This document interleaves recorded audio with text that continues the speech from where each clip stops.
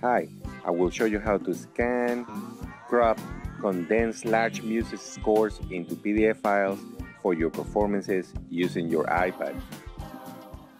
Alright, I have been in many situations when people have given me written music to read for performances, and sometimes it is handled from a book or booklet, a bunch of loose music sheet photocopies all taped together with multiple systems or staves, which can be a pain to read and handle accurately during a performance.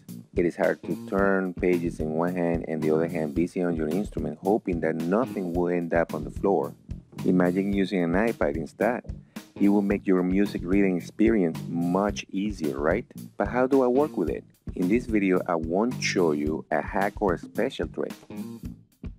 The only things you need are your iPad, your finger, and 3 apps you can get from the App Store.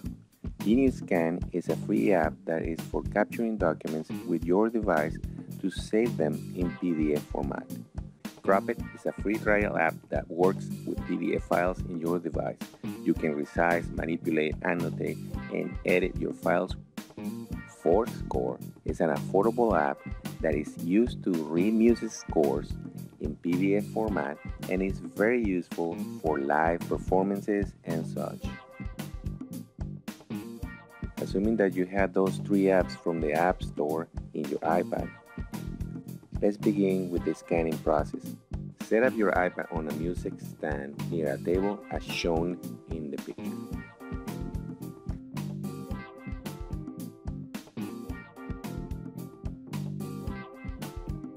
All set? I will press on Genius Scan icon to open the app. As you can see, I already placed the first page of a music piece arranged for SAB and piano under the iPad. I'm making sure that the sheet is straight, even, and focused. Think of it like if you were taking a picture of the document under your iPad. Now we'll press the trigger white button on the side to capture the image of the document. Right after taking the picture, this orange dotted grid will appear in the screen over the document image. This is the cropping tool.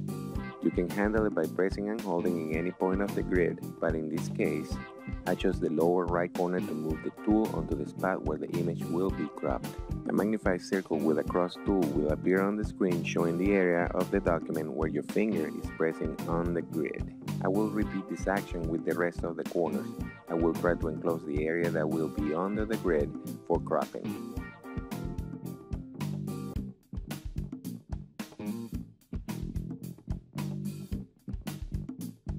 Perfect, now the grid is in place and ready for the cropping process. I'll start cropping by pressing Use. And this nice enhanced PDF copy preview will pop up with Cancel and Save options above on the screen. I like it and I will press Save.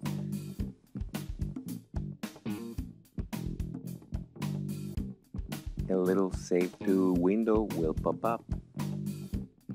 I press on New Document, and the main page of the app will appear on the screen with the Create a New Document placed in the right tool. I will name the new document by pressing on the title field above. The Properties window appears. I'll press on the field under Title and the keyword will pop up in the screen and a red cursor will be placed in the title field. I deleted those numbers using the backspace key in order to type the name of the piece that I just scanned.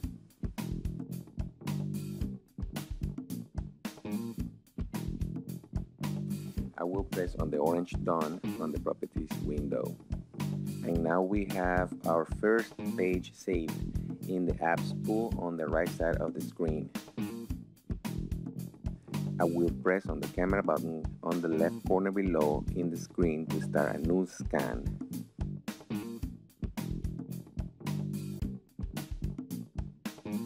I will repeat the previous scanning process.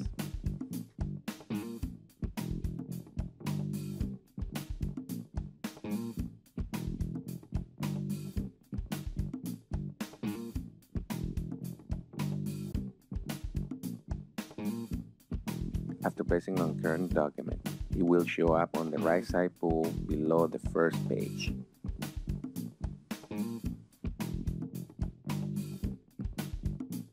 I will continue scanning and saving the last page of the document.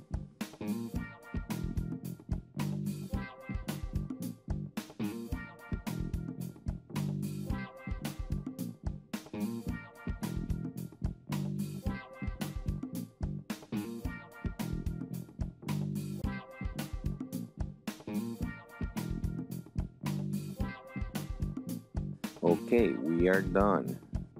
In the next video, I will show you how to upload this document into Crop It.